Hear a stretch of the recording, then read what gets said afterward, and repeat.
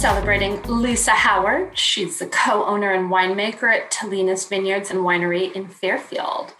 As the co-owner and the head of winemaking, she has the opportunity to make an impact from the start to finish. She oversees the entire production process, including harvesting, crushing, fermentation, aging, blending, and bottling.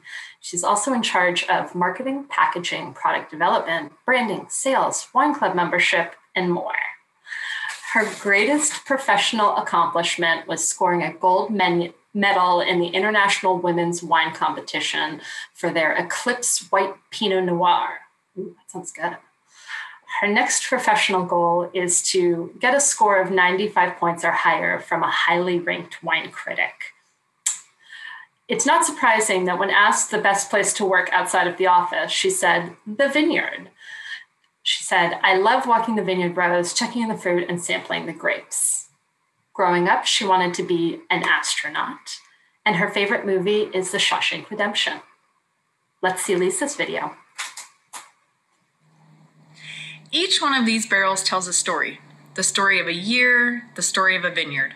When you open a 2020 wine, you're gonna remember a time when entrepreneurs created opportunity in the midst of a crisis.